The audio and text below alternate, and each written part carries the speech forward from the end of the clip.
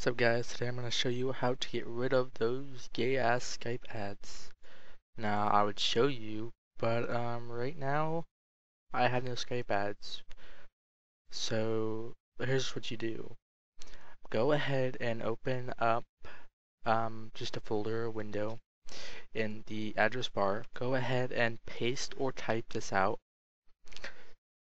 And I'm actually going to have it in the description if you want to just copy it and be lazy, or you can pause the video and just do this right here. Go ahead and enter. Go to the host file.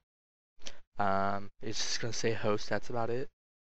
Go ahead and open up with Notepad. I do Notepad++, but many of you don't have that. So from there on, go ahead and Notepad it.